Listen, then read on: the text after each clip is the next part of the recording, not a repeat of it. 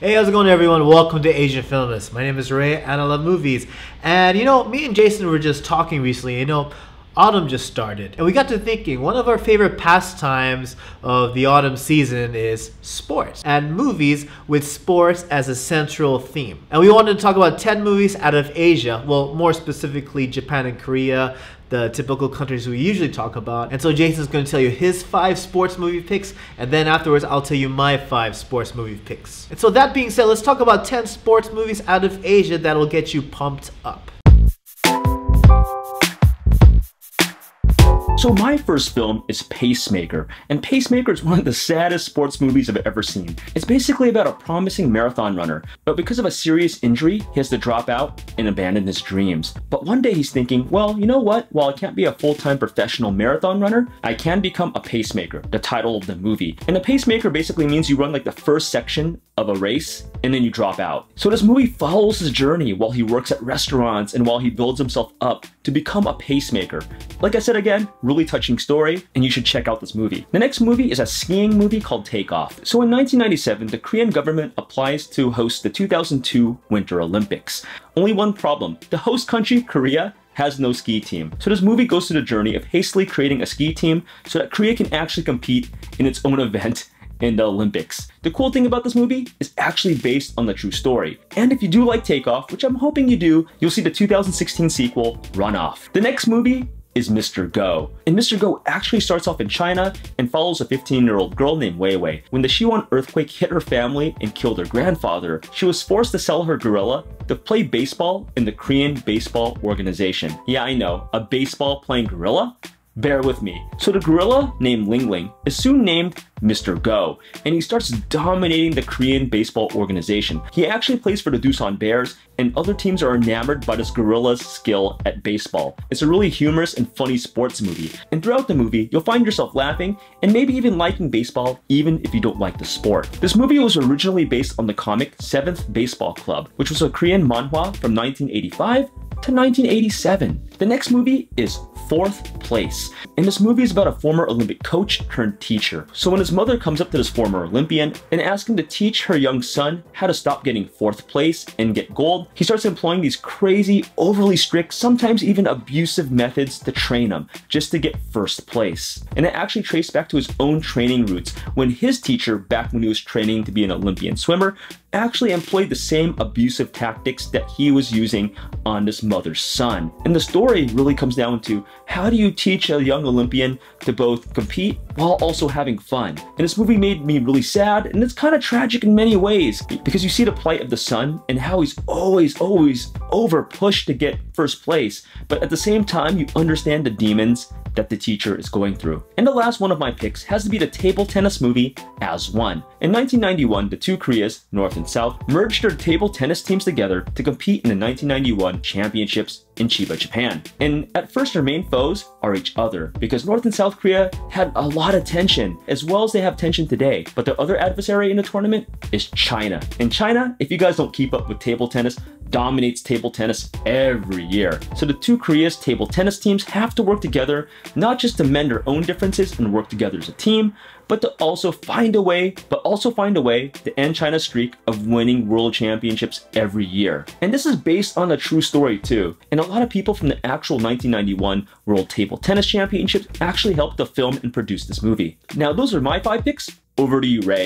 Thank you for those recommendations, Jason. And if you guys haven't seen those movies, make sure to check them out. Really fun. Now, here are the movies that I'm going to talk about next. The first movie I want to recommend is a 2002 Japanese movie by the name of Ping Pong. Ping Pong is the story of 2 high school students who are best friends, and obviously they're both part of the ping pong club. They both become very good at the sport, and they both have differing personalities. On one side you have the wild idiot who's very active and runs around, and you have the guy who's kind of the silent and calm type. But nonetheless, they're best friends because of their love for ping pong. This is a great movie in a sense. It's not only a really fun underdog story, but it's a really good coming of age story as well. In this story, as I said, the characters are really good at the sport, but one of the characters ends up losing really badly to a rival, so he has to kind of learn and take that loss and basically level up from that. Not only is the story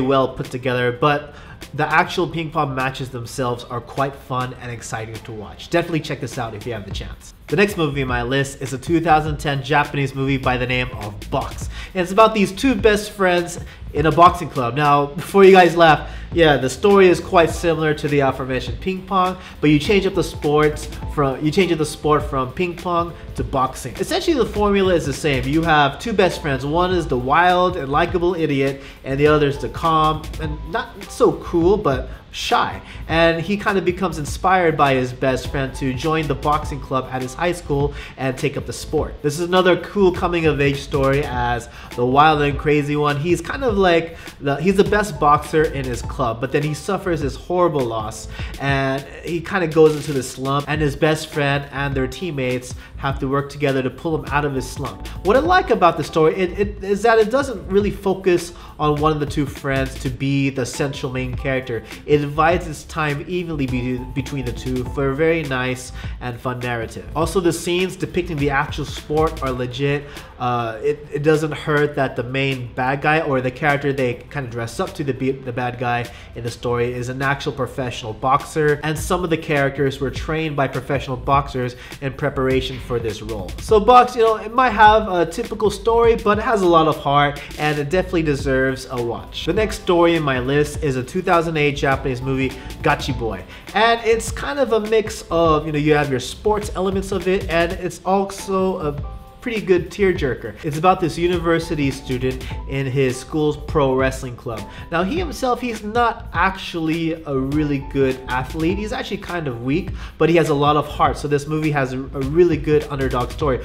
But to top off all the drama, he actually has a form of amnesia that after a good night's sleep, he forgets what happened the day before. But in order to help him kind of remember or recall things as he goes along, he takes photos of all the different events and the people that he interacts with day to day. This movie has a lot of heart and it gets you really excited, and if you're not careful enough, it probably will make you cry. For the next movie on my list, I'm going to try to change things up a little bit. Usually I talk about all Japanese movies, but this time I kind of want to talk about a Korean movie this time. And the next movie on my list is a 2016 movie by the name of Split. The central sport in this movie is bowling, and it's about this washed up bowler. At one point in his life, he was probably the top bowler in Korea, but after a horrific car accident, he kind of becomes a cripple. So he bowls on the side to make some extra cash for his friend in order to get her out of debt. Of course, he's not in the same shape as how he used to be, but one miraculous day he stumbles upon this kid who shows signs of autism, and everyone around him just kind of laughs and giggles at his weird mannerisms and gestures. But the ex-pro bowler kind of sees something special in this kid, and no matter how weird or strange this kid's mannerisms are, he always manages to score a strike. So he recruits this autistic kid in order to help him get his friend out of debt by basically playing bowling with money on the line. The scenes depicting bowling are really cool and really exciting, and what you would expect from a Korean movie, there are a lot of added, almost unnecessary drama added to the story in order to get you emotionally attached to the characters. Thankfully, there isn't anyone with cancer in this story, but then you can expect a lot of tragic backstories and a lot of near-death experiences. But it's still a treat to watch this movie. The last movie I want to talk about is a personal favorite of mine. It's a 2009 Japanese film by the name of Oppai Volleyball. And in case you don't know, the word oppai means boobies. I like this movie just because it has a really childish brand of humor. I mean, if you can smile about boobies, you'll have a really entertaining time with the story. The story is about a teacher who just recently started working at the school and gets put in charge of the school's boys volleyball team. Now, this volleyball team, they suck compared to the girls volleyball team, but they have a good time because their clubhouse is right next to the girls clubhouse, so they can always peek and watch them change. They're all perverts, so in order to get them motivated to play to win instead of just playing to look at girls, she gives them an offer that not many boys would probably refuse at that age. She offers to show them her boobies if they manage to win the big tournament. So I don't know about you, if I was a junior high school student again, and my coach, if she was really cute, had offered me and my team to show off her boobs if we had won, Yeah, I'll get my shit together. But don't worry guys, as misleading as the title of this movie is, this movie does not go into any adult or pornographic territory. It's all kind of just innocent fun, believe me. And the scenes of volleyball, they're kind of what you can expect from a bunch of kids playing volleyball. It's not meant to be like a pro depiction of volleyball, but rather it's supposed to be more of an underdog story, and that's what this movie is, and that's where a lot of his heart comes from. And there you have it. We hope you guys enjoyed our list of 10 sports movies from Asia to get you hyped up. What did you guys think? What are your favorite sports movies out of Japan, Korea, China, any country in Asia? Let us know in the comments below. Make sure to follow us on Facebook and Twitter, and you can even catch me on Twitter at RayMaru555 if you want to chat up more about movies. And as always everyone, thank you so much for watching, and if you like what you watched, don't forget to leave a like and subscribe so you can join in more discussions about Asian films. Take it easy guys, see you next time.